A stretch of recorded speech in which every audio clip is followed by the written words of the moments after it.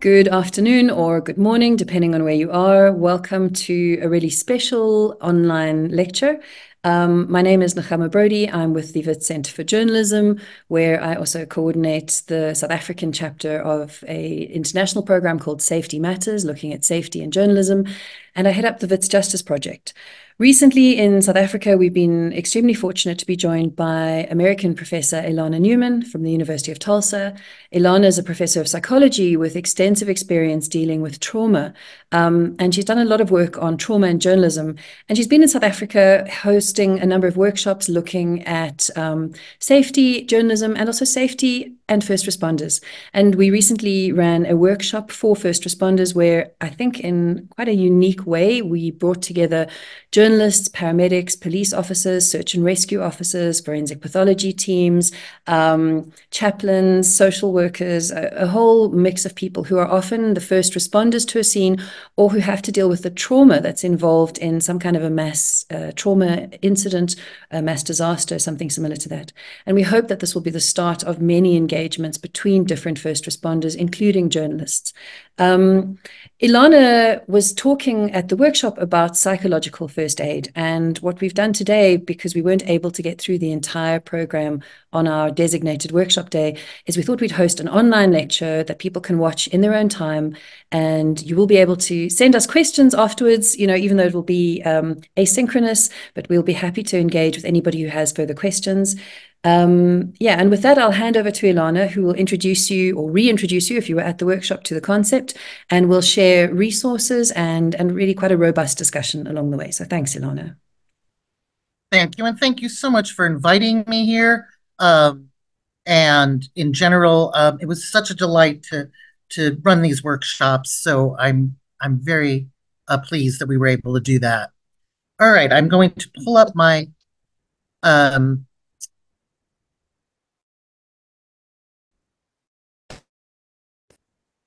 slide. Let me start. And today we're going to talk about psychological first aid. Okay, and there are many versions of psychological first aid. There's some for the clergy, there's some for schools, there's some that have been created for the World Health Organization, some for the medical corps. And I want to tell you about why we want psychological first aid. Psychological first aid is something that allows a responder of many different kinds of responders. There are many different roles during mass public health events, and learning psychological first aid may help you in your toolkit for yourself, but it should not substitute for your particular role and function during an event. It might help you with peer support. It might help you understand volunteers on the site and how to use them. And before we begin, I just want to show you the manual. And in fact, I'm going to stop sharing for a moment so that you can see the manual. Is that possible? Or can you do that on your end? Yep. I think you should have it now. So this is the cover. This is the Psychological First Aid Field Operations Guide, released by the National Child Traumatic Stress Network in the United States. So this is what the cover looks like. And when you see Elana's slides, there's also a link available to this, so you can download it online. And let me just scroll to the very end. Thank you. Let's see if I can do this. I'm particularly excited about all of the appendices in here that goes even a little further down. Even go further this way. There's a checklist, there are worksheets, but even more so, there are these lovely handouts that you can provide people on site, which has all sorts of tips, like parenting tips for toddlers, ways to help your infants, ways to help your teenagers. So it is chock full of things for you, things you can give away, things you can give to parents during a mass disaster. So I just wanted to make you aware, lots of tip sheets. Tips for relaxation, how to lead a child through a breathing exercise. Okay, so a lot of really practical examples there. I'm going to stop sharing now, and you can go back to your slideshow. Okay. Yes. So, and I'll have them again on my slides at the end, but I just want to make sure that everybody knows that those are there and available for you. Just so your slides are not showing at the moment. Yes, not yet. Okay. I Just am check. aware of that. Great, we're back. We're back. Okay. So, the goal for today is at the end, I'm really going to do an introduction and let you know what the essential aspects of psychological first aid are. Um, so you know what it is, you know a little bit about how to implement them. I want you to start thinking that we're not going to really talk about adapting them in diverse settings and appreciate the importance of those giving psychological first aid. And at the end, I want to talk a little bit, as we started to talk about together, about how you can enhance your own provider care for, during, and after disaster care. So that'll be a separate part. So today, we're going to talk about the 8 steps of psychological first aid. That's contact and engagement, safety and comfort of people who are on site, stabilizing people who need to be stabilized, getting information you need to then offer practical assistance or connection with social support, providing coping, and then linking with any kinds of collaborative services. We are not going to do a simulation today, and I'm going to talk a little bit about provider care. And I realize as I'm doing this that these are my older slides, which will have some exercises on it that we're probably going to skip. Now, psychological first aid was first developed by the National Center for Post-Traumatic Stress Disorder in the US, the National Child Traumatic Stress Network.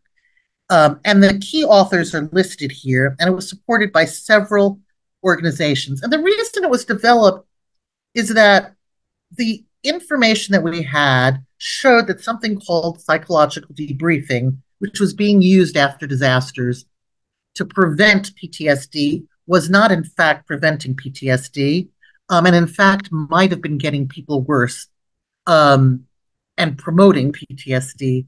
So there was an absence of what to do and to try to figure out what needed to be done. And a lot of the major trauma organizations and disaster organizations said, we don't have anything for mental health. We need to figure out what to do to provide mental health when there is a mass disaster. And I am working in what I'm providing you a little bit with some adaptations of it. There is the Red Cross has a slight adaptation to psychological first aid. The Medical Reserve Corps has an adaptation. So depending on which organization, there's slight differences, but I'm just going to present the general one. And in order to be a psychological first aid provider, you basically have to have a couple of capacities. You have to be able to work under chaotic and unpredictable environments. So if you are someone who needs a lot of control of the environment, if you need a lot of order, this is not the kind of work that you should do. And in fact, we have found that people have difficulty. You need to be able to work really quickly to figure out what does somebody need. You need to be able to provide services based on context, intervention, and make decisions quickly. And you have to be able to tolerate sort of intense distress and reactions. So I often go out in the site of tornadoes, because I live in a place where there are lots of tornadoes. And you have to really be able to sort of move with the situation. And what we find is that many of you are first responders who are used to this kind of stuff. But when you're looking for volunteers to help with the mental health part, one of the hardest parts is that mental health providers are not used to working in activities that aren't mental health or emergency rescue activities. So a lot of the times, for example, when I am doing psychological first aid, I'm giving out water. I'm assessing damage. I'm being told to, I'm sweeping. I'm doing things that are not mental health like. And sometimes that can be really problematic for some providers who are used to not doing whatever needs to be done. One has to be able to work with diverse cultures, ethnic groups, developmental levels, and faith backgrounds. And one needs to be able to take care of themselves. So that's what we look for when we're looking for people who want to give help at the site of a disaster, who want to provide this psychological first aid. Now, when I talk about a disaster, I'm using the term in the US, which is any type of mass trauma event, public health emergency, or crisis. And psychological first aid and the tips that I'm giving here comes from a lot of places. It comes from disaster research. It comes from the general knowledge we have about how people respond to traumas in general, and then specifically to disasters. There were a lot of also expert consensus meetings. I participated in one with NATO in Ukraine several years ago. But we tend to have consensus conferences where people get together and say, okay, here's the best practices. It comes from years of experience collectively. It comes from a little bit of program evaluation, a little bit of feedback we've heard from people after disasters. So that's really where our knowledge base is. It is very hard to study disasters from a mental health perspective because they happen suddenly, getting all of everything up to date. Some people have taken advantage of having studies in place already when a disaster hits a community and then doing follow-up. But the research based specifically on disasters is not as advanced as the therapy literature on disasters, on trauma. Now, if you forget everything else I say, this is probably the thing to know, and this is the thing for first responders to know too, is that there are basically 5 empirically supported early intervention principles. And Hopfall got together with others for an expert consensus meeting. And what we know is that the mental health things that we need to try to always keep in mind when we're intervening is the safety of the community. We need to try to create a calming environment as best you can amid chaos. Try to make people feel connected. A trauma and a disaster dislocates people. It dislocates them from their home, from others, and anything that you can do to create a sense of community or connectedness in any of your interventions is really key. Giving people a sense of control. A disaster means that people are out of control. They have lost their agency. So any way in which you can communicate a sense of individual agency or community agency is important. So even being able to ask people to help you with the disaster response, where, hey, even in your roles, hey, we need people to clear out. Can you send that information out? Ways to get people involved and feeling like they have some agency, giving people a sense of hope.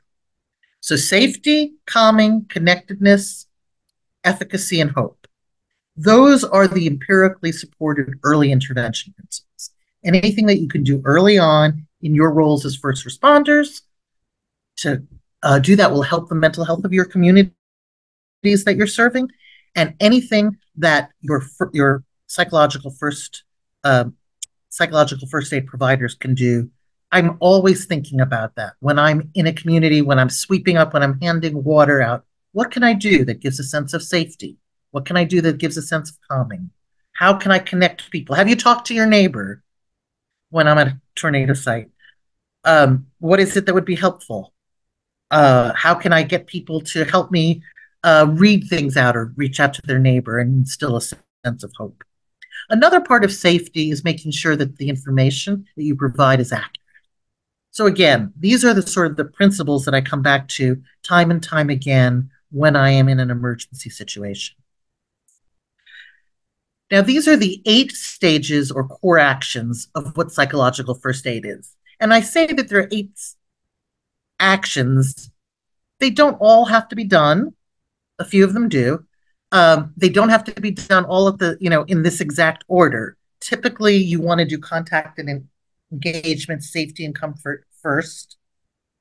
And then you need to figure out which of the other things need to happen. You might, once you get information, go immediately to linking. You might at some point want to provide practical assistance, but you'll see as we go through it, they don't all have to be in order. It's not that rigid a model, but the idea is connect with someone and engage, provide safety and comfort.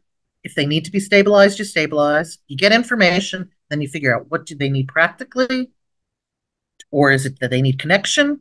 Is it they need coping information, or is it they need links, or is it they need all of that? And I will go through each of these core actions. So what is psychological first aid? It is a formed modular approach to assist children children, adolescents, adults, and families in the immediate aftermath of disaster and terrorism.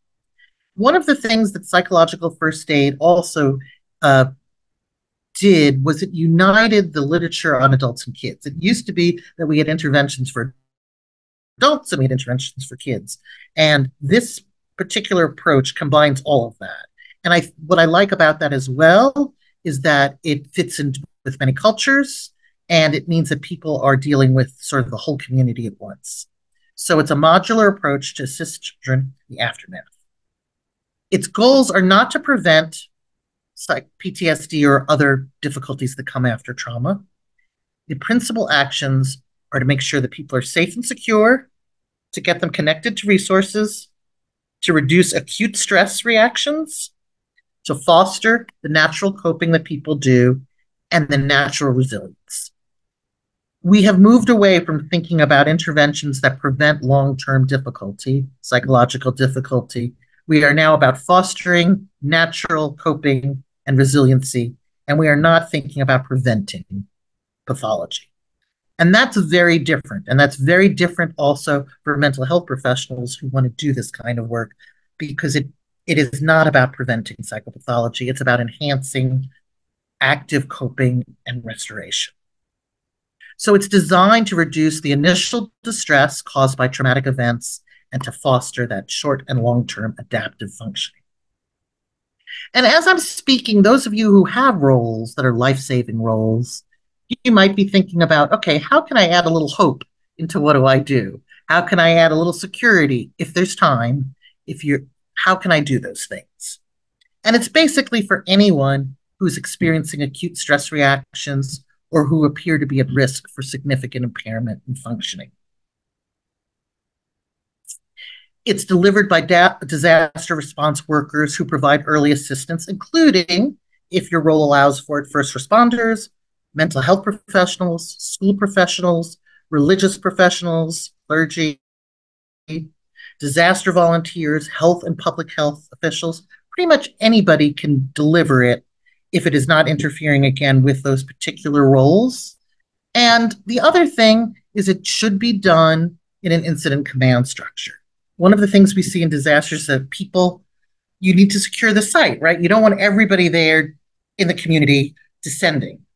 So however that works in your community. In my community, we have started to train people in psychological first aid and accredit them, so to speak, or at least give them little badges and practice so that when there's an event, or they work under Red Cross, or they work under a community thing called a medical response. So we figured out local ways to gather volunteers that are trained, that are organized, that can become part of your incident command structure. And I don't know if you do that here in Africa, but you might have something like that to get those volunteers all coordinated to work with the official first responders. Do you have a question or response? Yeah, Elana, I was just going to say, I'm going to try and see if I can do both of us so we can see both of us at the slideshow on the side. So I think it depends on the organization, but what I really like about this so far, and I mean, it might be interesting to consider the role of journalists who are often there, because again, you mentioned that this shouldn't interfere with your work, but I often say to my journalism students is that you are human first. And when you're confronted, particularly before the stabilization of a situation, I think the imperative is to be human first and then be a journalist, so make sure that the person isn't bleeding out. And I really like this expression of kind of the delegation of duties. But what I really thought was important is this is a modular approach that allows you to sort of pre-plan and pre-identify roles that you might be asked to assume. And just by that modularization, which essentially delegates thinking about things under a central command structure, it makes the incident less overwhelming, because I think that's the challenge when you have a mass event or you have people who are very afraid, is that it becomes overwhelming. And maybe one of the important points here is, how do we all connect with that central command structure, an IMS, incident management, something? Or if we don't have a central structure, can we make one? Because again, sometimes there's many different agencies that arrive, different people with different incidents. Maybe the official agencies aren't the first to arrive. And I think that the best advice I ever got about managing scenes like this some years ago was panic slowly. And with all of these things is can you delegate and can you centralize? So those two things, so that you all know what the other is doing. And I really do feel it will be important, I think, for the journalism community, particularly as we're looking at growing numbers of sort of mass disaster incidents really globally, or the growing frequency of those, is how do journalists fit into this? And I've had some discussions with the Red Cross about that before, and other agencies, because I don't think journalists plan as much as the others do. So perhaps if we do have other first responders listening, is we'd love to be invited to your scenarios. Can we be part of your scenario planning? Because the other thing that we also see is journalists and spokespeople have a role to play even at the disaster site. Is these are people who talk. You can tell them to talk for you. Go and tell them to share a message. That's important. So I'll leave you to carry on there now, but I'm really enjoying the breakdown of this, because it already gives me a sense of potential control over an uncontrolled situation. Thank you. And there's a couple things that I'll just respond to. It is always nice to invite journalists to be part of tabletops or simulations or drills. And one of the issues becomes journalists sometimes want to cover those things and not be in dual roles. So one of the suggestions that's worked quite well is to invite a news agency or journalists to, some of them to participate and some of it to cover. So that way, both the needs of journalists can be done. So for example, TV takes up more space than other things. Figuring out where do you place journalists so that survivors have some privacy, but also access to journalists. And some of them do want that access. So having them be both part of it, but also inviting someone to cover your drills as news sources. That's number one. And number two, I also share that perspective that it is a journalist's job to cover and to be a watchdog and to explain what is happening during an unfolding disaster. But until someone else is there, if there's no one else to perform a life-saving duty or to calm people down, then it is the job of the citizen to do that till the other people come in that official role. And so some of these skills can be very helpful. And these skills can also be helpful in just helping you de-escalate the situation and help just sort of all those responders. So I think that's important. And there are many different ways to do pre-planning. And I think it's just a matter of thinking about all the sources. There's been a lot of work done in disasters just on building community resiliency. And part of that is also even just inviting the major businesses in your community to be helping you with this pre-planning. And as climate change occurs, as we're going to have more climate-related disasters, planning is, I think, really important, and including as many stakeholders into your incident command that you can. You can't plan for everything, but you can plan for some things. So I think it's really important to think about that. And I told this story, so this will be a repeat, but after we had some temporary housing for folks who were relocating because of Hurricane Katrina and the disaster that happened. And people were bused all over the US to other communities. And in our community, one of the things that we were shocked by is that as we were securing it, it was an area that was actually used by our military. It's a training base that was repurposed because it wasn't active to house people temporarily who were dislocated. What we were surprised to find out was it was our drug dealers who were ready to meet people coming off the bus, a new market. And we were not prepared for that, but fortunately, because we had a coordinated response with police, with everyone else, we were able to figure out a way to keep folks safe and somewhat distanced from all the drug dealers who were descending upon greeting their new market, who were tired and distressed and had been traveling. So just even thinking about, you never know what's going to happen, but if you have an organized community, you can respond to whatever curveballs occur in your community. And because you've built relationships. And I think that's one of the things that I was so impressed with, and I hope that you will continue to do, whether it's journalists, whether it's each group, is that the more that you can build community beforehand, the easier it is to respond to a public health emergency. And I know everybody's busy, it's very hard to do, but the more that you can create those connections, the easier it is. And we know that trauma breaks connections. So the stronger you can make your connections early on, the more essential it is. Okay. So PFA is intended to be delivered in the immediate aftermath of a disaster. This is not long-term. This is what do you do, how do you do it, and how do you make it happen? And it can be delivered pretty much anywhere, in shelters, in schools, in hospitals, in triage areas. Sometimes you'll need mental health people to support the medical folks. While they're triaging, you can triage the people who are concerned. We know that often during toxic exposures or radiation, what you have descending in the hospital is the worried, not the people who have been exposed. And we don't need the medical personnel to be triaging those people. You could use people who have psychological first aid to help triage those folks. So it really can be done in family assistance centers. It can really be done anywhere. It uses evidence-informed strategies. I think it's a strength. None of this is proven. And I have to be very clear about that. There is no a randomized control trial that has shown that psychological first aid calms people by this percentage. This is a evidence-informed strategy. It involves that modular approach. It's basic information gathering. It's very concrete. What I talked about before that I like is it has a developmental framework so that folks who understand kids can influence sort of the developmental thing. It attends to cultural, and it has all of those great handouts. The disadvantage, I guess I would say, is at this point we have some satisfaction surveys, but we don't have evidence saying that, yes, indeed, this works. Because it's very hard to do research on what it is if our goal here is, as we said, is to basically reduce initial distress. Well, how do you measure that? And how do you foster short and long-term adaptive functioning? So the research base, it has some limitations, although people are collecting data on it, and we haven't seen that it's problematic. When delivering psychological first aid, the most important thing to do is observe first. And this is why actually journalists like it, first responders like it, police like it, because it uses that skill of observing.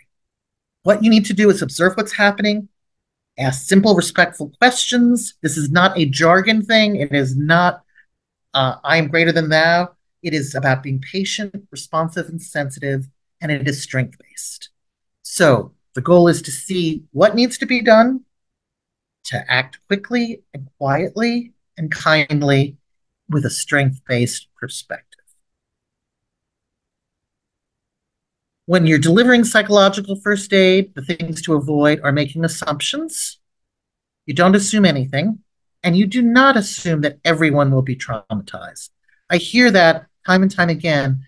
The research on trauma shows that while many people are exposed to traumas across their lifespan, the majority of people do fine. And that's what's remarkable. The stats show that even though trauma happens quite a bit, most people survive. That doesn't mean that it was meant to happen, but most people do quite well in spite of exposure. We are not even talking about symptoms here. I never talk about symptoms of disease or diagnoses. We are talking about people having some reactions to mass events, and this is not about talking down to people. So that is very important. And again, as I said, when I've been training over the years, sometimes I find that clinicians and physicians have a harder time because they have to get out of that medical hat. And they're just talking to people who are having reactions. That's all it is. And so you don't want to make assumptions or assume the worst. And for those people who do therapy, which is not everyone, but a few of you in the room, I'd like to make the distinction between psychological first aid and therapy. Psychological first aid is on immediate coping, and it's not about getting into the details. We're not trying to create a trauma narrative. We're not trying to debrief. That is not what we're doing. It is on immediate coping.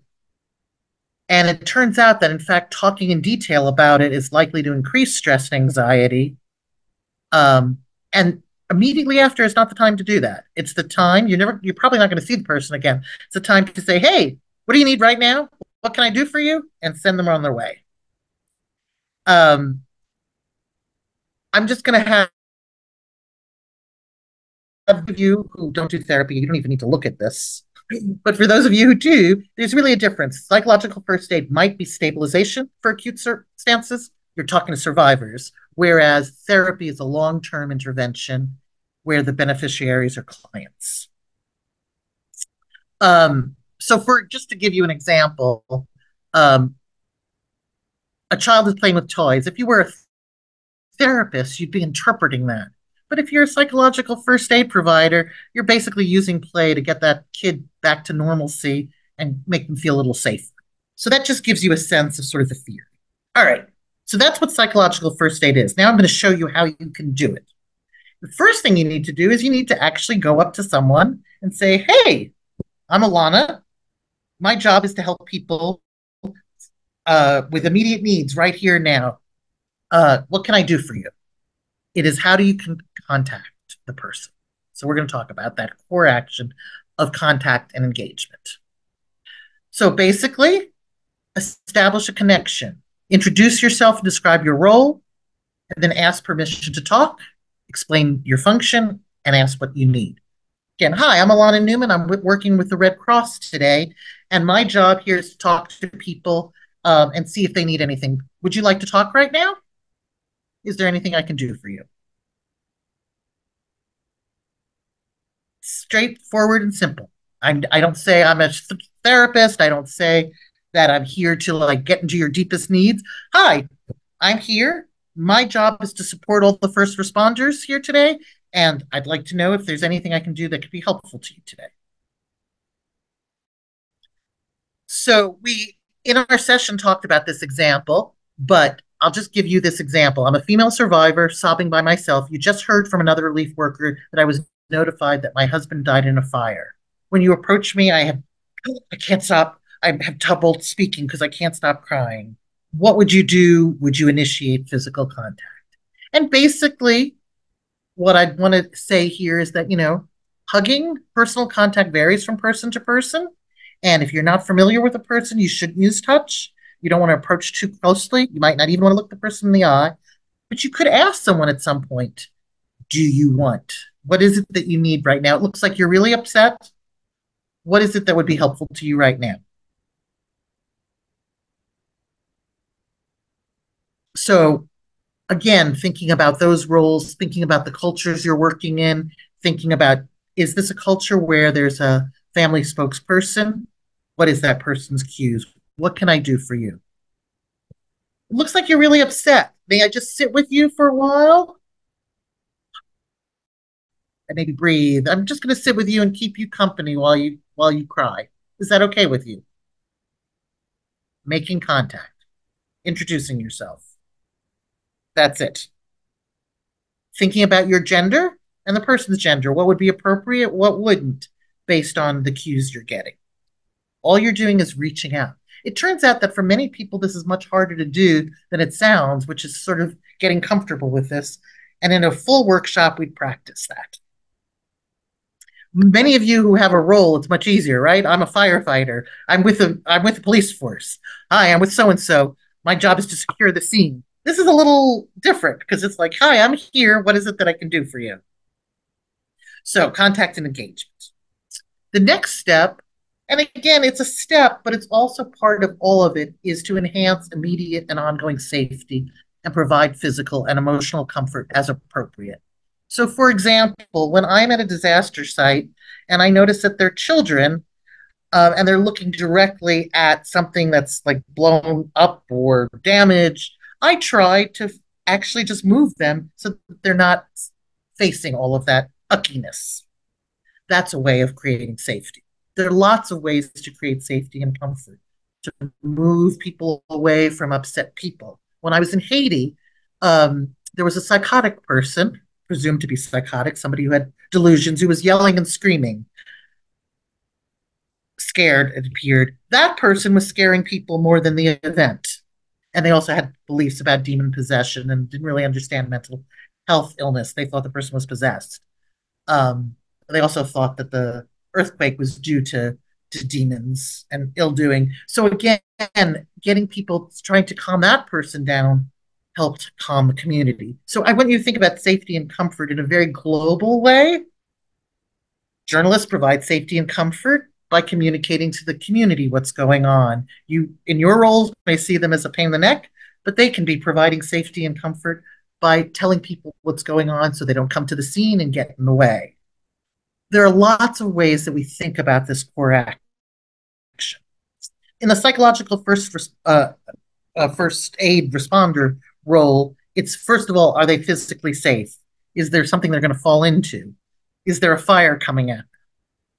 It's providing information about what you know, accurate information. Okay, right now we don't know what's happening, but we're bringing all the people and their families to such and such place. Offering physical comfort. It could be something as simple as water, blankets, clothing. It can be offering social comforts and links to other people. You know, I don't know what's going on, but would you sit here together with Mr. So-and-so, Mr. So-and-so, this is so-and-so, we're going to come right back to you, maybe the two of you can talk. It's protecting from additional trauma and potential trauma reminders. So like I said, not necessarily seeing if you're reviving, if somebody's being revived, can you get the person away so you don't see that? Can you get them away from dead bodies? Can you get them to not see certain things? It may be the conversation about should they be watching or on social media at this very moment? I know you want information. What is the information you need? Do we need to have the radio on right now? Okay, you want the radio on because you want to find out what happened to your so-and-so. Okay, but even just having that conversation. Elana, I wanted to ask, I was going to save this to the end, but I think maybe this is also time to discuss it, is often the role of a journalist is there's somebody who survived a traumatic incident. They are now hopefully in a physical place of safety, but they're very upset. And you spoke previously during the making contact point about the PFA model is not to make them go deep back into the event. It's just to say, what do you need right now? But journalists often want people to recount the event. And I was wondering how perhaps that creates maybe a conflict in terms of we want to look after the well-being of the survivor, of the person. We don't want to re-trigger unnecessary trauma. At the same time, it's very hard as a journalist to tell a story without survivor stories. And there is obviously that negative kind of image of journalists, shoving the microphone in the face of somebody who's just lost family members in a mass bus accident or something, and saying, how do you feel?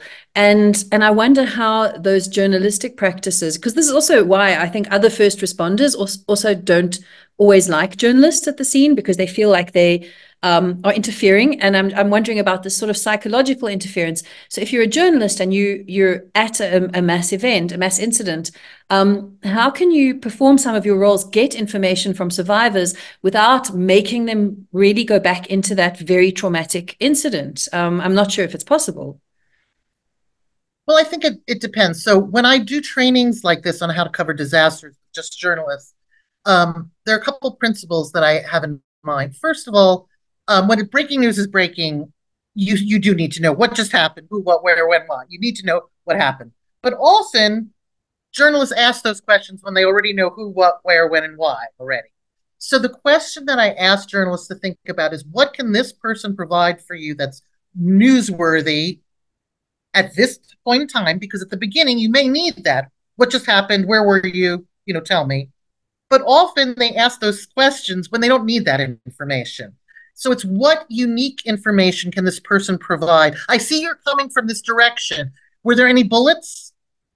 Are you safe? Did you hear any sounds? Asking a specific question that helps tell the story that is not there. Especially important when you interview children. What is it that a child can offer you? What is it that you need to know that's going to help you tell the story? So I think that as journalists think about what is the news purpose, and ask permission and say, hey, I know you're on your way here. You're in a rush. I'm trying to get information. Can you tell me the basic thing that I need to know to tell the public? So explain why you're doing it, and can I talk to you later? And even maybe giving them your card. But those kinds of things I think are the most important. And I think that first responders would appreciate that as well, because they're asking the questions that actually improve reporting, improve public communication. Yes. And some two very key questions that I think everybody can relate to, which is, can I talk to you, and are you safe? To ask those, because you can even record that, even that becomes part of the document. But those are very important questions. And if you ask those in advance, then you can continue to have a conversation or not, depending on the response. But exactly what does this add to your coverage of the incident or the disaster? Right. I'll let you get back to the slides. Thank you. Right. And the context in what phase you are of information gathering for that information. Okay. So again, this is just an example. You're working a shelter operated by a local church after a wildfire threatens homes in a nearby area. You hear mixed reports on the status of the fire. You're with people who are anxious. 500 people are currently in the shelter, up to 300 more expected. If you are a psychological first aid provider, what would you be doing? You'd be providing information. We know more people are coming. You'd be thinking about safety. Is the shelter at capacity? Do you need to get medical folks there? Is there enough water, clothing, and food for people? You might be starting to think about, how can we recruit volunteers to help the staff? So you are behind the scenes. This is providing psychological first aid. You are part of the team supporting the responders. And you might be identifying people who are emotionally overwhelmed and giving them comfort. That is what somebody might do. This also raises the issue of unaccompanied children. Often in a disaster site, there are unaccompanied children. And each, again, if you've planned for it, you have a plan for what do you do with those children. But you find out, okay, this is a child. Is their parent around? And then you find out who is the appropriate authority. And then you also tell the child, okay, it sounds like we don't know where your parents are right now. I'm going to find out who's going to take care of you. Here's what you can expect. And here's how we're going to keep you safe. And this should be part of every community plan. And again, it's about planning and then having that information available to the people on site and telling everyone in all your roles, knowing what are you going to do with unaccompanied children. This should be part of your tabletops, part of your simulations, thinking about what do you do with children? What do you do with people who are acutely bereaved? This makes everybody nervous. But it's important to know that you need to listen carefully with sympathy, to know cultural norms, know that grief reactions really vary among people. And even you may need to tell families, people deal with grief differently right now, and you all need space for that. So there are handouts on here's some things to know about grief. It's understandable. It's expected that you're freaked out. It's okay to use the deceased person's name. And it's okay to tell people this is going to be a rough spell. This is going to be hard. And joining with those people. Things to never say to people, and I say never, and I know often don't say never. You should not to say to someone, I know how you feel, even if you've experienced bereavement, because you never know how they feel. It is not good for an outside person to say, it's good that this was quick. It was his time to go. Let's talk about something else. Don't avoid it if somebody wants to talk. Or to say it's good that you're alive. These are not things, and they're things that come out because people want to comfort someone who's had an acute loss. Your job is to listen. Your job is to say, yeah, I'm here to listen. That's what it is. You might ask a survivor if they have a religious or spiritual need, because often there are clergy in disaster sites, and you could refer them to a clergy member of their choice. Don't judge, contradict, or correct what they say about their religious beliefs. And that can be hard. I had a really hard time in Haiti with this because many people believed that the earthquake was due to sinners. And instead, I did a lot of explaining, well, that may be the case, but let me tell you about what we know about earthquakes and platelets. And I explained what an earthquake was. If survivors want to pray, maybe you can find a place to help them have a suitable place. But people have spiritual needs, and finding out if they do. And if they don't, not forcing it either. But that's really important. So again, thinking about safety and comfort in different ways. What is it that people need? Now, there are some cases where people do need to be stabilized, where somebody needs to be calmed or oriented, or when they're really distraught. And here are signs that somebody needs some kind of stabilization. They may be glassy-eyed and vacant looking, that 1,000-yard stare.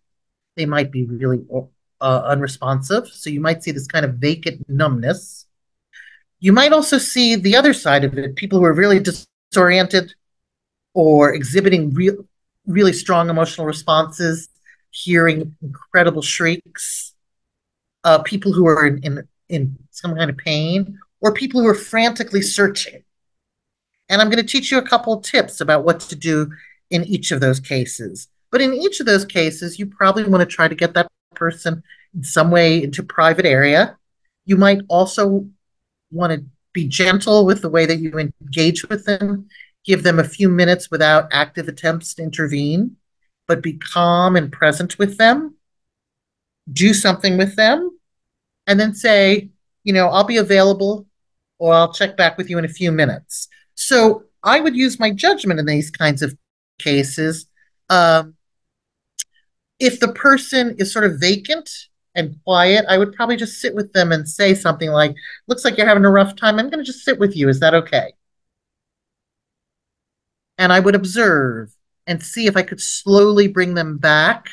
I might say things like, and I'll talk about grounding in a minute, like notice the temperature in here, or I might try to do things to ground them, and I'll show you that skill. If they're really frantically moving around, I'm sitting down. But what I will do with someone who is really frantic is I will start walking with them. And I will start walking with them as they're walking frantically. I'll say, may I walk with you? And I may not even talk to them. And as they start to walk, I will start walking, and I will try to walk just a little bit slower and try to get the pace so that they're walking a little less frantically, and invite them again, permission. May I speak with you? And I would just try to get them to talk. I might offer support and focus on specific manageable feelings, thoughts, or goals. Oh, yes, I see that you're really upset. I'm just here. I'm going to sit with you while you express that. Oh, I noticed that, it sounds like you want to talk, but you're having trouble. Would you be okay with you if we did some breathing exercises? Oh, is there anyone here who you know? Is your family around? Is there someone I can find to help you? There's a child or adult that they're with. Oh, this is your mom? Oh, I see. What do you usually do when your mom's not feeling so good? Directly addressing their concern, giving them any kind of information that orients them. Yes, the firefighters are over there putting out the fire. We're over here. We're over here, and here's what's going to happen next. If the person needs some orientation, we do something we call grounding. That's the jargon word. But the idea is to feel the ground. So that's how you can remember that jargon word. You might ask the person to, hey, look at me. Or, oh, look at that. Over there, so-and-so is doing that, and this group's doing this over here, and this group's doing over there. Oh, look, those people are trying to help with such and such. Oh, and there's a hospital. There's the medic trying to help out here. I also, when I see people who are really upset, I'll take exaggerated breaths with the hope that people will follow that. I might say, it looks like you're really upset. Is it okay? May I try to help you calm down a little bit? Okay. Are you willing to try something with me? Okay. I'd like you to name 5 non-distressing things that you see. Okay. You see the ground over there. You see the trees. Now think 5 things you hear, 5 things you feel, sensations. And you have to be careful. I've done this in the context of house fires with the Red Cross. And sometimes you really have to have the person orient them the other direction from the fire, or they're talking about distressing things. Younger kids, you might say, hey, let's see. Maybe we could look at some colors. What's red? Or can you tell me what colors you see? And if the area is secure and the person really seems disoriented, you might need a medical consult. It all depends again on the situation. Again, for those of you who are journalists, you can use some of these techniques as well when you're trying to talk to someone. I really want to get some information from you. It sounds like you're having trouble breathing.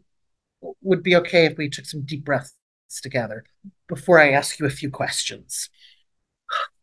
Okay, it sounds like so you can use those things. I often also suggest to journalists as a technique for interviewing that they take exaggerated breaths so that person may calm down with them.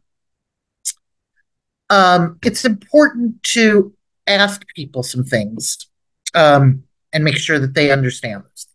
So you don't always have to stabilize because not everybody needs stabilization, but you might notice. You might notice it, and you might notice people who are also just at the scene that seem to be getting other people upset. So you don't always stabilize. You only do that if it's needed, and it isn't often needed. But having those sort of um, techniques are helpful. And I'd say that they're also helpful for certain roles for first responders. If you're trying to get information, if you're trying to provide medical care, just knowing how to do a few of those things might actually help you while you're doing your function in sort of de escalating that situation.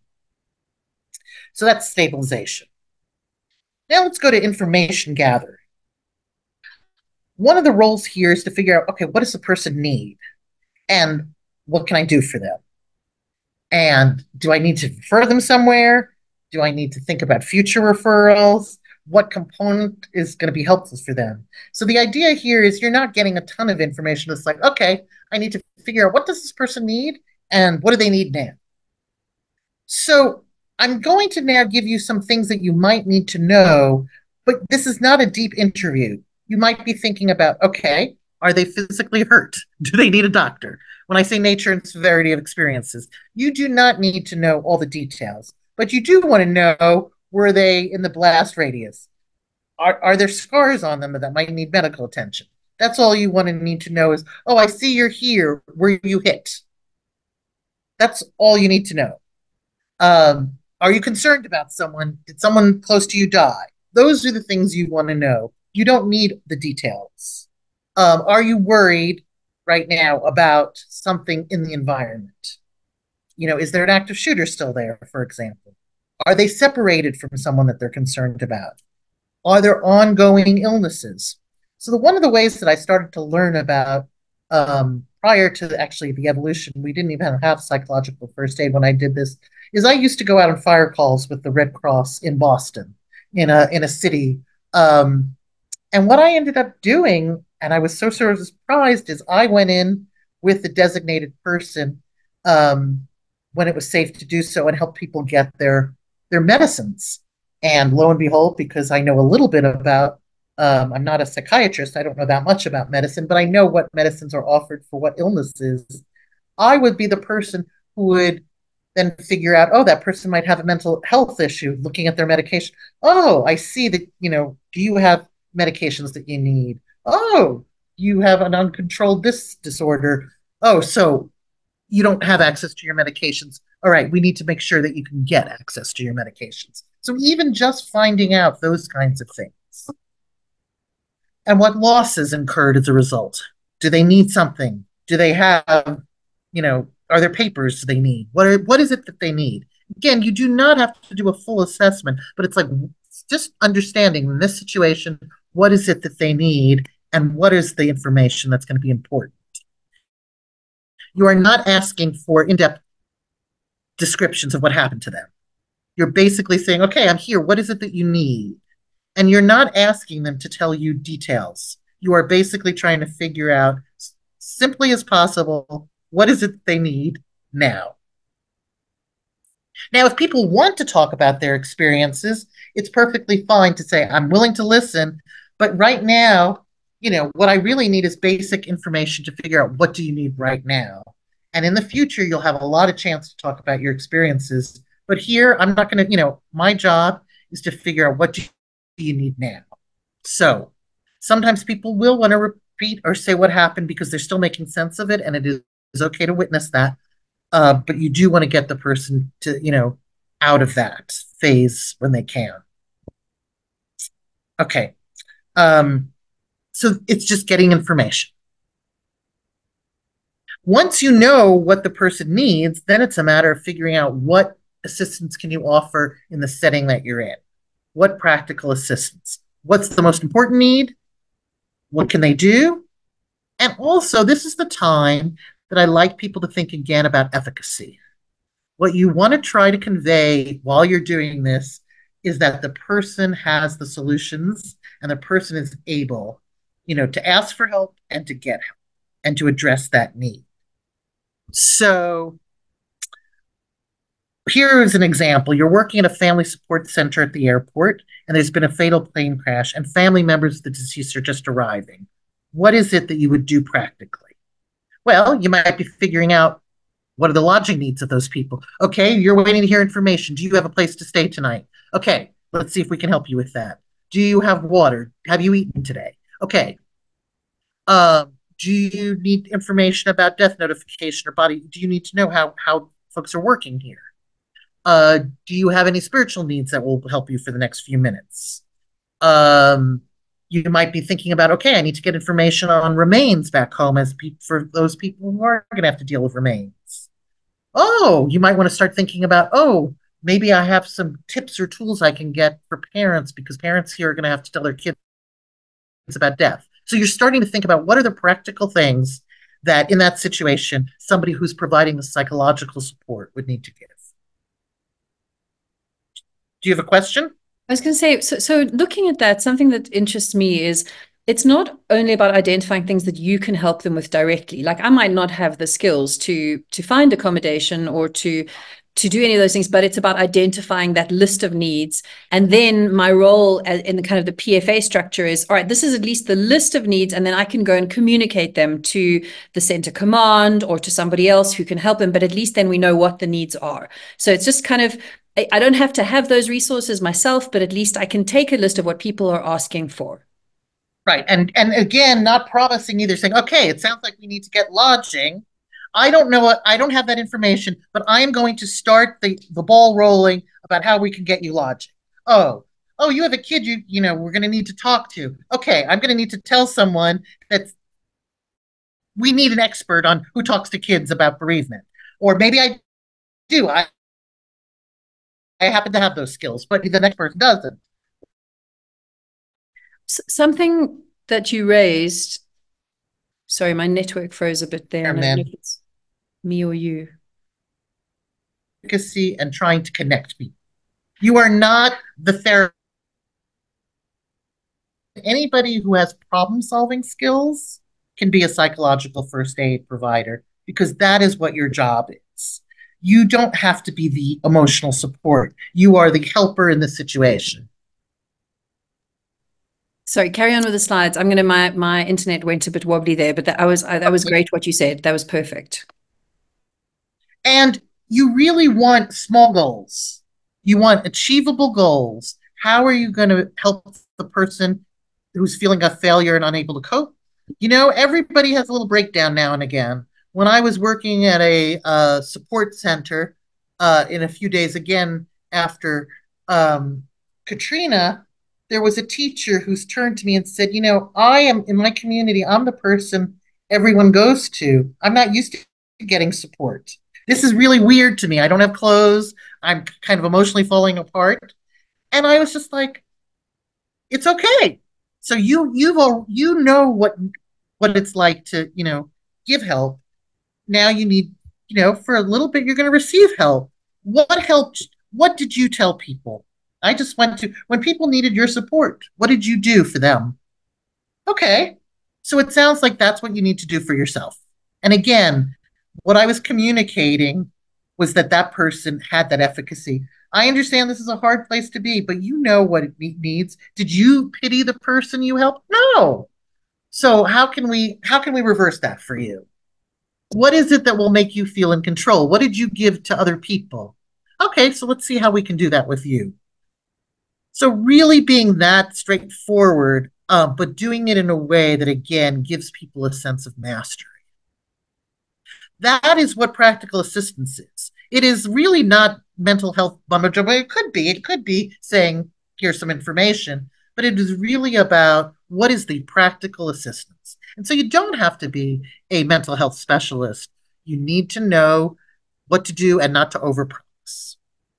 Now, the other things, the two pieces that most people may need, sometimes it's connection with social support, and sometimes it's information on coping. We're going to talk about connection with social support.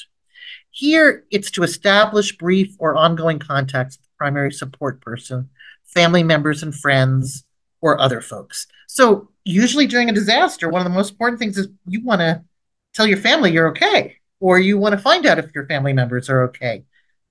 How do you help people connect? So, that's some of figuring out how to make that happen. So, you want to enhance access to the primary support people.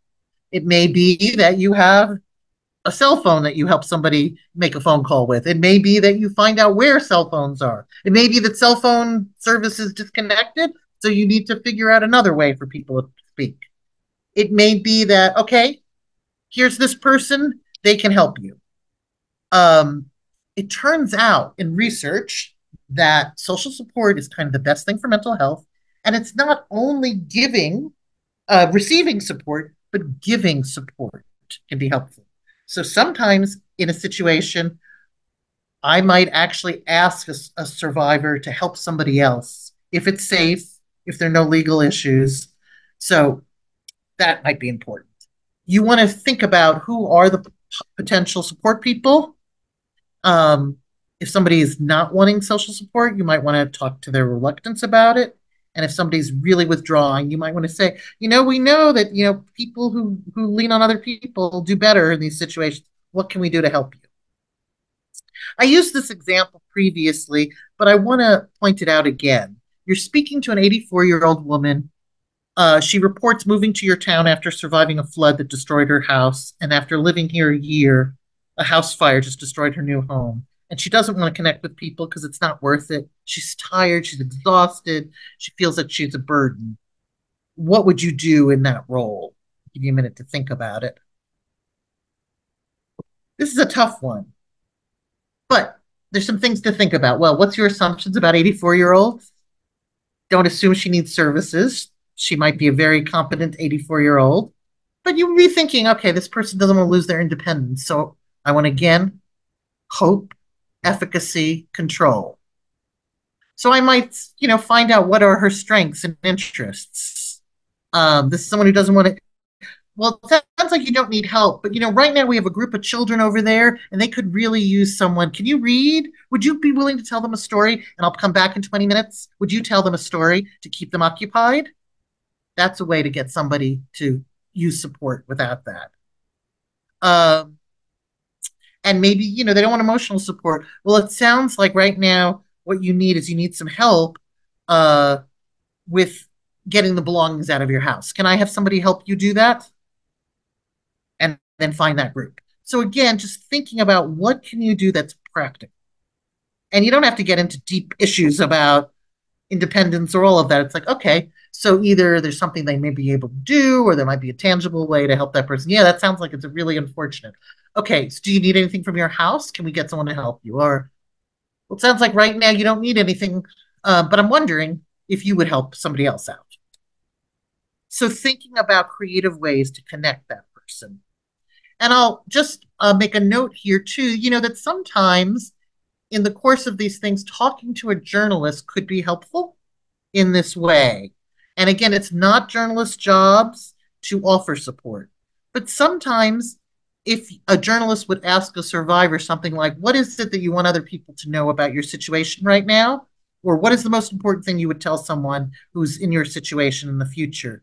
That is a question that might be newsworthy, again, depending on your story, but it also is a question that gives that person a sense of respect and efficacy. So there are ways in which when I train journalists about what to do on disaster sites, there are ways to ask questions that can be empowering, again, and give choices that don't interfere with coping, which is the way I would think about it for a journalist role. Their job is not to enhance coping, but it's not to interfere with coping. So I'll just mention that. And now we're on to coping. Now, this is an area where there's lots of handouts, and it may be really helpful to tell people some information about coping and to provide information about stress reactions and things to think about. So, one thing to do is to say, okay, here's what we know right now. We know that there's some toxic exposure in the air. That they're working on it. Here's what we know. Or we don't know how many people are dead, but we know this. Okay, here's what we have in place right now. We have this area over here. We have this area over here. There's a place that you can go if you need a place to sleep tonight. There's a service over there. So what you know, you provide information about. Are you aware that there are people coming around giving water? You might say to someone, what we have found out is that people who have experienced a flood, well, the first few nights they really have a lot of trouble sleeping, and then usually it gets better. One of the things that we found out is that people may increase the degree to which they smoke cigarettes for the first couple of days, and then it goes back to normal. So you want to keep an eye on it.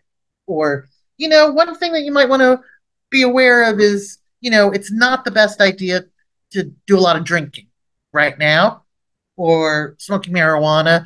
Sometimes that can make it worse at the beginning. If that's something you do, you may want to think about it or at least monitor not doing a whole bunch. Oh, kids sometimes after a bad event like this, they may have learned to, sleep in a separate bed and now they want to sleep in your bed. That's perfectly normal. Or you want to try to get back to family routines as much as possible. Or, oh, sometimes we find out that it's a kid's birthday, the event that happened, and that what they're really upset about is that their birthday party is canceled, not that their house burned down. So, what is it that you can do to make your child feel special for tomorrow when it's their birthday? So, thinking about information on coping, providing simple information about stress reactions and coping, and talking about negative and positive, not talking about these difficulties, but just sort of saying, here's some things that we found to be helpful. Here's some things we found not to be so helpful. And, not telling everybody everything, but saying, oh, I noticed that you're a little shaky. Being shaky is a common thing. It usually goes away. That kind of stuff. You may want to mention to people, here are some things that we've noticed people do after a mass disaster. You might want to keep an eye on it. If you notice yourself withdrawing, if you notice yourself avoiding thinking about it all the time or talking about it all the time, those are some, red flags that you might need to, do something. Or if you notice that you're working nonstop to avoid thinking about it, and that's not like you may want to think about it. You notice yourself more angry or violent. You notice yourself frequently wanting to use alcohol or drugs. That's something, to keep an eye on. That's negative coping. Here are some things we found that are positive coping. Social support, finding some distracting activities, setting some goals and meeting them, changing your expectations or priorities right now. Okay, this may not be the time to do such and such. Remembering it's important to breathe and relax and to rest. If you could do some exercise and that's helpful to you, you might in the future need counseling, you might not. What we know from studies on rape, by the way, is that most spontaneous recovery occurs during the first month and then at 3 months. So I often talk to people after sexual assault and say, you can seek therapy, you cannot seek therapy, that's up to you. What we know is if at 3 months you're still having a lot of trouble, that's a point that you might want to check in with a mental health provider. You might tell people things like, how long reactions last really depend. It depends on how much you've been exposed to this thing, how much loss you have, and loss is associated with long-term difficulty. How crazy things are in the next couple weeks for you, and how often you're reminded of things. So it sort of depends. You know, again, right on site, you might not do this, but you might want to talk about the impact of trauma, loss, and change reminders. And there's some tip sheets on it. What are things that will remind you of this event, and what are some strategies you can use? So often, for example, there's a car accident. I'm going to talk about an individual. Getting into that car after you've had a car accident can be scary. It's actually one of the best things you can do is get back in the car for some mastery. But okay, here's some things. Breathe. Okay, remember, you can manage this. It's not happening again. But helping people think about it, and there are tip sheets at the back of the book that talk about that. A trauma reminder is something that reminds you and can evoke upsetting thoughts or feelings. loss reminders, and those of you who've experienced death might know that or bring to mind the absence of a loved one. And there are also change reminders, which are things that remind the survivor how life has changed as a result of the disaster. Kids can regress. That can happen after a disaster, and I mentioned that already. You might want to ask, which you don't think about those special events. Hey, is there something the family was looking forward to? Starting school, marriage, birthdays, and making parents aware that, or other family members of the impact of interrupting that loss. Those can be bigger things. And they're, seeing if you can find a birthday cake or seeing if you can, think about a way to designate marriage. This is something that comes up sometimes in shelters. You're working in a shelter and you see a couple arguing. The male is getting louder and louder and thrusting his fist in the air. And it could be a woman too. Survivors nearby are getting anxious. And somebody may say, "Can you stop shouting?" And he gets even more loud. What do you do? This is a tricky situation. Um, but a psychological first aid responder could do something like, suggesting there's a timeout or cool down. You might figure out if there's a friend there and say, "Hey, maybe you can talk to a friend." You might suggest some exercise. Why don't you go take a quick run and come back? Why don't you write down how you're feeling? But you want to think about, how can you help de-escalate that situation? You might just sort of say, this is so hard. There's so many things to be angry about. Let's see if you can take a deep breath, because right now this may not be the case that what you want to do. Maybe we can distract you for a little bit. Maybe we can bring a kid in. So you want to try to de-escalate some of that anger. Was there something that you wanted to add or say? I wanted to ask, but we can also talk about this at the end, is this information on coping is we're thinking about the survivors and the victims. And I'm also thinking about how do we translate this information for the responders themselves? Because at the same time, they're performing their job as responders. Maybe they're trying to also do psychological first aid, but they're also, you often exposed to some level of trauma because you're seeing people very upset. Maybe you've seen something very violent, whatever it is. So, but again, we can talk about this now or at the end when you finished, your choice. Let's talk about it at the end because I have a little bit of focus on that at the end as well. Okay, great. So let's do that there. Um, Another thing that a psychological first aid person can do, and this sort of relates to your question too, is to clarify any misunderstandings, rumors, and distortions. There are lots of rumors that come by. People think of things. People are looking for information. So it's really important to try. I don't know if that's verified or not. Let's find out. Let's not repeat it till we know what's going on. Okay. And the same thing for saying, thoughts can affect how you feel. So let's think about what you're thinking about. And identify and offer other ways of looking at the situation that are less upsetting. Now, of course, if you lost your house, you've lost your house. There's nothing about that that's going to make it less upsetting. But it is important to focus on, you've lost your house, but you're alive. Those two are true. So let's, focus on you're alive. Now, what's the next step that you need to think about? Sleep problems often occur after disaster, and it's important to just remind people, it's going to be rough, but as much as you can, keep to, your sleep routines. Try not to drink too much. Try not to have a lot of, pop in the middle of the day. If you can, exercise. If you can, relax. You can, limit your naps before 4 p.m. ish. Get support. Sleep is an issue, so try to proactively think about sleep. Think about, your kids might want to remain close to their parents at night, and that changes in sleep patterns are okay. One of the things that I was shocked by when I actually went to Haiti to work with journalists, and people after the earthquake were afraid to be indoors, so everybody was sleeping outside for the aftershocks. But one of the things that puzzled me was that actually nobody had actually talked to their children about the aftershocks. They hadn't talked about this was really scary. We're sleeping outside to keep you safe.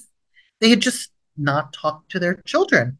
And I ended up doing a lot of public health around kids' needs, and parents just didn't know what to say to their kids. They felt so bad that they hadn't been able to keep them safe that they just chose silence.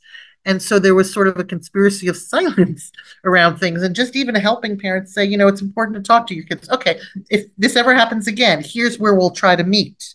This will be our family safety spot. Or the reason we're sleeping outside is we are scared to be inside, and it's safer to be in a tent outside. Or, here are some things that I do to make myself feel better. I've talked a little bit already about alcohol and substance abuse. Explain that many survivors choose to drink, use medications or drugs to reduce their bad feelings. There are pros and cons to doing that. And so let's, think about that. And again, that's something probably more of a mental health person. But this is very different, again, from therapy. It's just saying, yeah, of course, some people are going to increase. That may be okay for you. Let's just go through what's good or bad. Have you had a problem in the past? Is that something to worry about? Is that not something to worry about? Okay, when would you know if it's a problem? How would you anticipate if it was a problem or versus what's normal for you and just fine? And there are lots of tip sheets on coping at the back of this book. And then finally, depending on where you are and what the situation is, you may want to link that person with ongoing services immediately or in the future.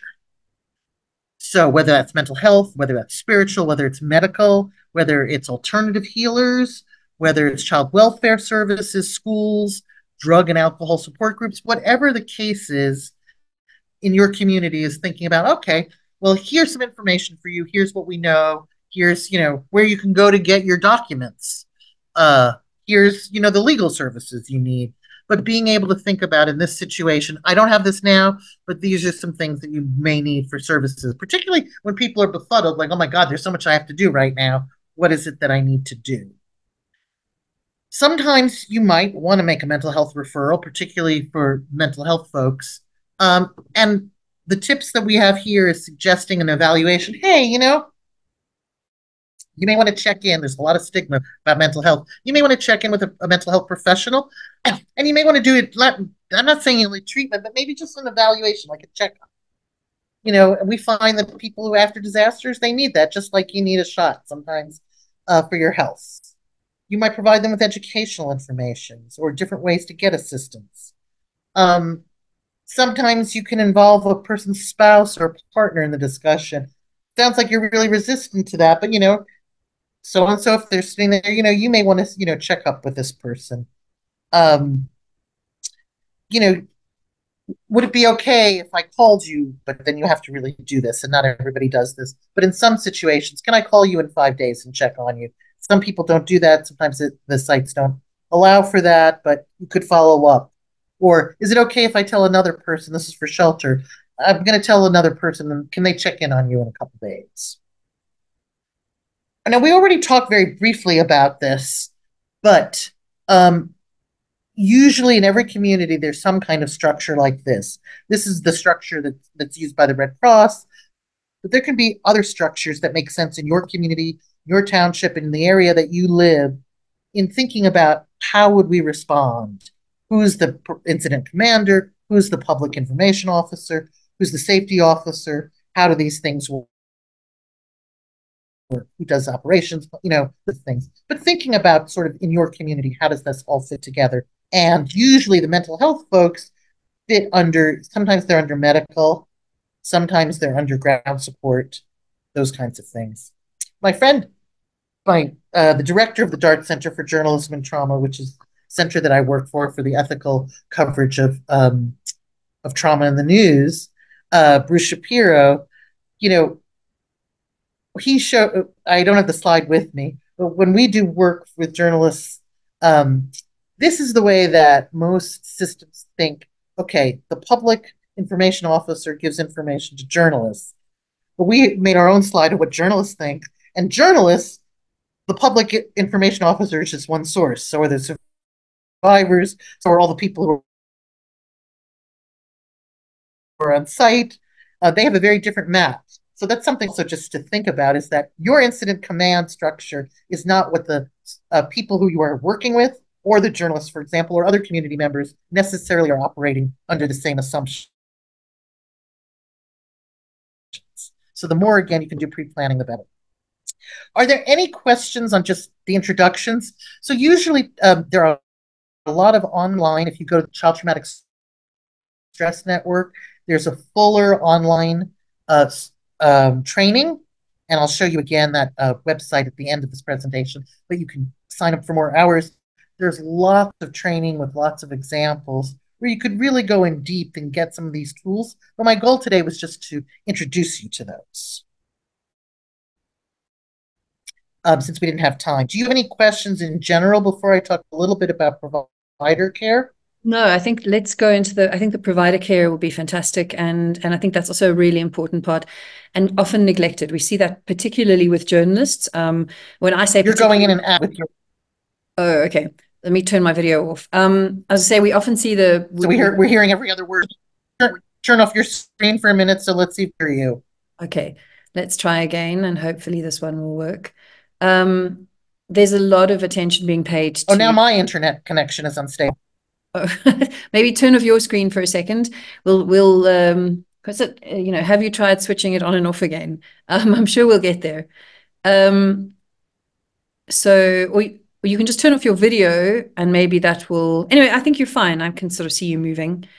Let's go into the provider care and we'll talk after that. Let's do the provider care. I'm going to stop my video for a minute. Can you hear me better? I can hear you and I can see your slides. That's great. Okay. All right. So I'm going to talk a little bit about provider care. And all of you in roles, and it's really important that you take care of yourselves. And we had a very, very, I think, compelling conversation about strategies for taking care of yourself. But I think it's important in each of your roles is to think about sort of the management from a provider care.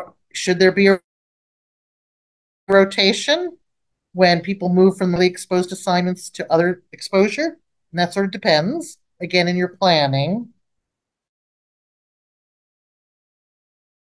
In your role where you go over, is there an opportunity?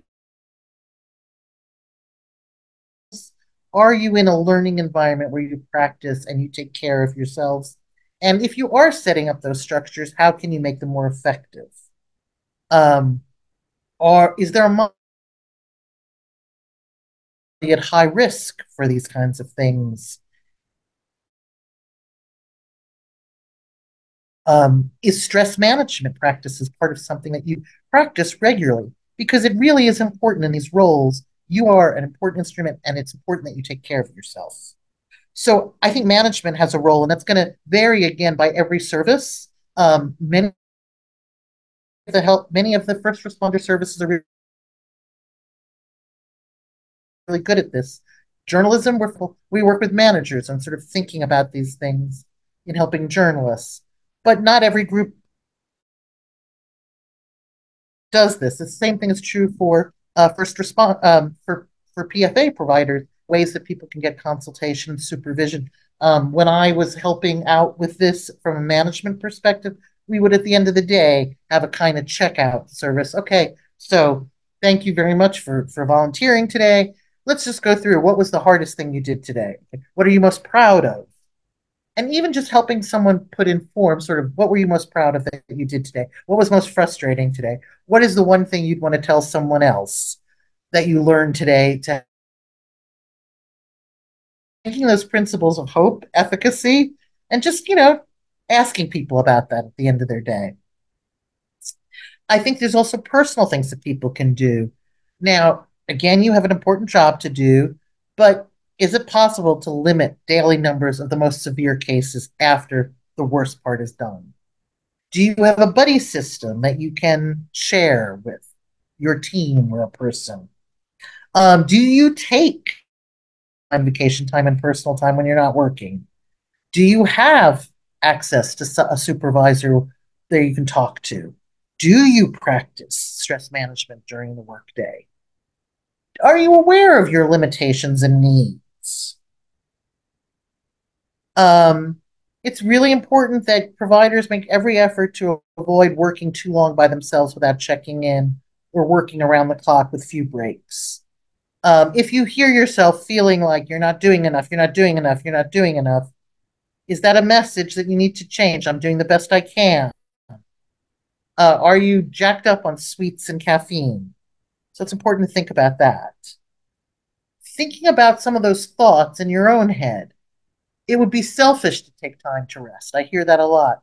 Well, if you've been on for 5 days in a row and there is another team that can do your job, it's time for you to take a break. Others are working around the clock, so should I.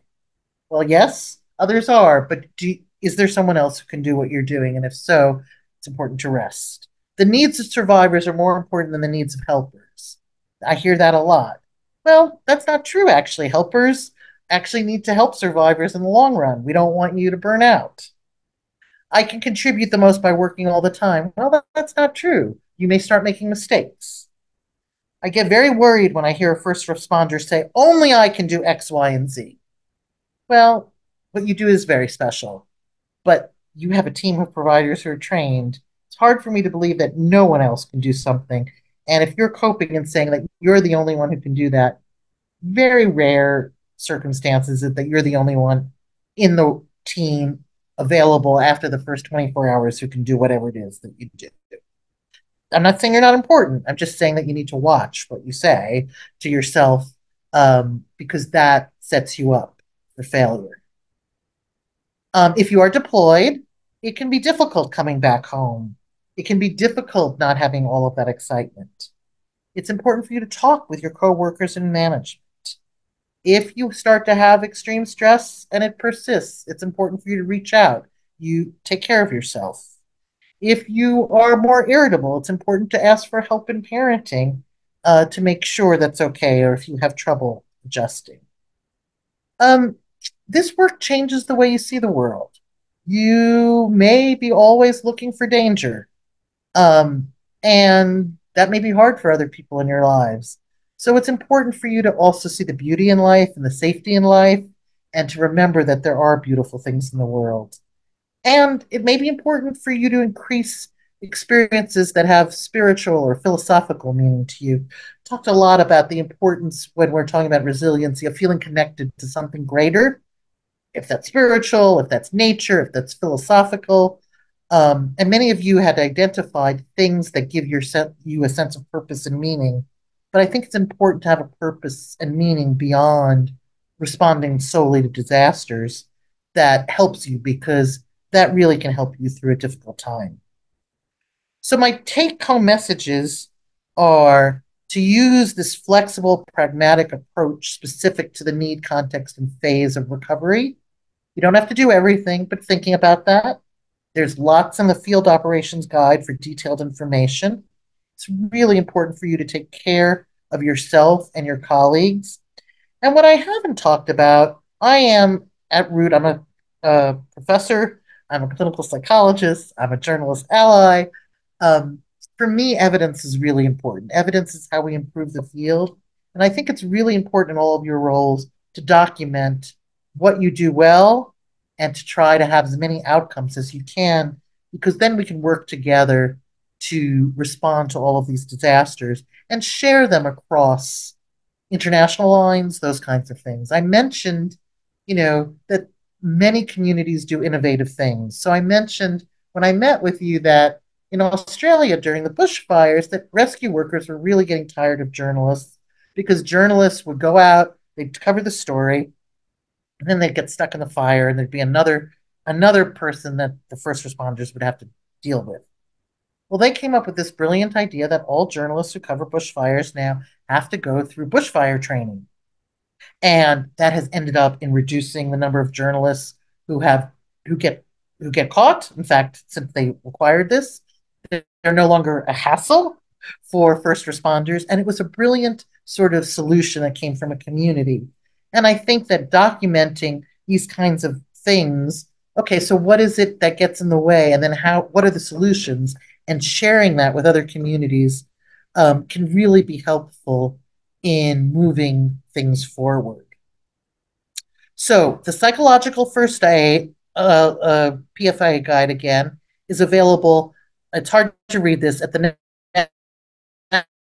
National Child Traumatic Stress Network. You could say psychological first aid, child traumatic stress network, or psychological first aid the National Center for PTSD, and they have all those appendices and things that I think that might be helpful. I'm going to stop there, and maybe we can have a conversation. And I'll put on my video as well. I am having a unstable internet connection, Okay. so hopefully that won't be a problem. We will see how we go.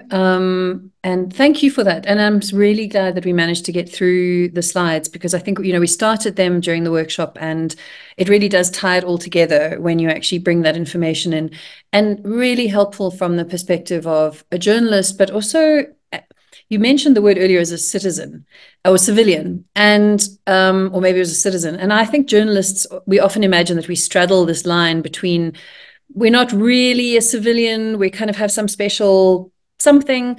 But I think what's also important to consider in the South African context is that journalists and many other civil society organizations are involved in disaster responses. And sometimes I think we have to be practical about this. It's because of shortcomings on the state's part, where they haven't planned enough or there aren't enough resources. But the point is that we often have multiple organizations and organizational structures, all meaning well, but coming into a situation, into an incident. And, we haven't trained together. We haven't done disaster planning together. So we have to learn how to deal with things in a united way. So I think that this is a really important guide for especially flattening those individual differences in the response team. And I also think it highlights, perhaps in our own planning, is that we are so often focused on the triage part. We're so often focused on the immediate response of, life-saving and stabilization, that we don't imagine what happens next. And when I say what happens next, I mean in the few hours after, in the day after. And this is really where PFA comes into being, which is the person is no longer, they have it, the tourniquet has been applied. The bus is no longer dangling off the edge of the cliff. So the disaster has ended or halted or mostly ended, or there's some level of safety. And in that immediate aftermath, and I think so few of us plan for, what happens after the disaster, journalists and even emergency responses. So it's incredibly People are useful. still in that, and people are still in that phase biologically where they're saying danger, danger, danger. Their bodies are still in danger. The responders are still in danger mode. And what we need to do is help people calm and plan for that period. Yeah. Once that's there. And it's a very difficult period because your body is not aligned with the situation, and you need to figure out what those next steps are. So I absolutely agree. Two things that you mentioned during the workshop, maybe they'll be the last questions I ask, because I don't want to drag, to go on too long, but two things I think are important. One is, I think you mentioned that sort of that danger response is perfectly natural, but also we have to sort of try and not linger too much on that. And I think that for first responders in particular, it's really important because your natural functioning zone is in danger. When you are, as soon as the danger has subsided or there's no danger, well, it's boring or there's nothing to do. So this tells us that there is something to do and that there's a structured way to approach it that de-escalates. What was it that sort of, I wrote it down at the time and I don't have my notes now, but that arousal, right? So it keeps you in that constant state of arousal. And we want to sort of reduce that for our own well-being, but also so that we can manage other people. We need to accept that doing what we think are maybe menial things, getting somebody a cup of water or asking a very, basic practical question is not a downgrade, even though you're a paramedic or you're a rescue person. It's like those things are really meaningful immediately after the event. And then there was this important thing that you mentioned about the being able to control, so having you, and you mentioned it today as well, that sometimes you need to create a narrative to structure some meaning. So that creating meaning allows you to understand the event. So maybe could we look at, maybe I'm throwing a curveball here, but how does this trauma response and how does this arousal, how can we turn that into a narrative that helps to give us meaning, but that we don't have to be caught up in it? Well, let me start with first responders. I think that for first responders, I want you in a state of arousal when I'm in an emergency. When my car goes off the cliff, man, I'm glad you're there. Like, I need you, and I don't want you in a calm state. I want you to take care of my primary needs and put me back together. So thank you. But what I do think for you is that you need to learn to be able to go into that high zone and then go into that low zone, recover, so that you can go back into that high zone. So that is the sort of narrative I would say is that my dear first responder, I want you to be able to turn it on and then to turn it off, resource yourself so that you can get back on. And that would be the narrative that I would say.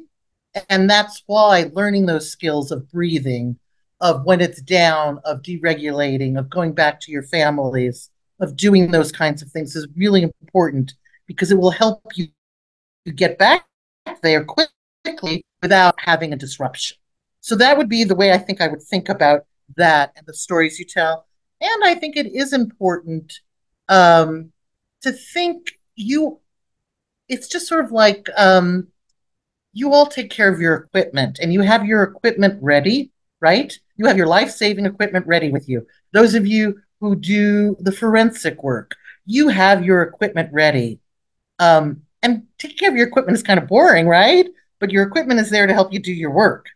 You are your equipment. So that's another narrative that I would say is that asking someone how they're doing, that's all part of the context and the equipment, and you are part of a phase. And I'm suggesting that you extend that phase a little bit into asking someone into taking care of that work. And again, just like I would say to a psychological first aid provider or to a journalist, your function is to support the other people, but until they get there, you may need to do something else, right? You may need to give life support. I would say the same thing to our first responders, which is until the psychological support people get there, you may need to do a little bit of extending. And that's part of being community. And we do know that disasters are part of a community response. Okay. And the last thing is you mentioned how disasters and trauma disconnect us. And one of those important things, I really like going back to that sort of circle, the 5 features, and that connection is really key. And so where I'd maybe like to end here is, first of all, by thanking you once again for, I suppose, the input, the insight, the guidance. It's so useful for me, even in terms of structuring my academic work, my practice in journalism, my work with other journalists, my work with other organizations that do first response type work. It's on so many levels. But it's also a reminder as to why we set up this workshop in the first place and why we invited different first responders to participate. Is your community is your own family, your normal community, but your community is also us. So we are the same community. We saw at the workshop that we had in person how many people had even been at the same event, but didn't know each other at the time because they were covering different parts of it. And so this, more than any other community, really is a community that will understand what it is like to arrive at a scene of absolute just, tragedy and not be part of the tragedy and yet have to deal with that aftermath. And so hopefully we can use this as the foundation for strengthening the ties between this community as well, because it is a really important resource and network. And these are people who similarly will understand what it feels like to be in those situations, to move in and out of those states of hyperarousal and have to drop back out of it, to confront these things on a daily basis. And so I think it gives us a really nice way forward to also look at more integrated discussions and perhaps, as you say, more evidence in the future, because then we can talk to each other about these types of things. And I want to compliment you because I really think you keep saying we, and yes, I do this work in getting clinicians to work together with disaster providers and getting journalists in the context that I do. But this really was your vision for your community. And I see you as such a great connector. And I just want to thank you and say how much I value you and how much I value this community and the willingness of people to take risks and engage in this conversation. So thank you very much. Thanks so much, Elana. Right, we're going to stop the recording now, and anybody who has any questions, you're welcome to send me an email at Wits. The email address is my full name. It's nechama.brodie@wits.ac.za. We'll be sharing this online, and if you have any questions, please send me a message. And if anybody needs help accessing the PDF of the training manual or the website, I'll be happy to share that as well. Thank you all for joining us. And people are welcome to email me at the Dart Center or at the University of Tulsa as well. And you can find my email easily on the web. Absolutely. So Elana's email addresses are on the websites of her universities. Thank you very much. And the recording ends now. Have a good day wherever you are.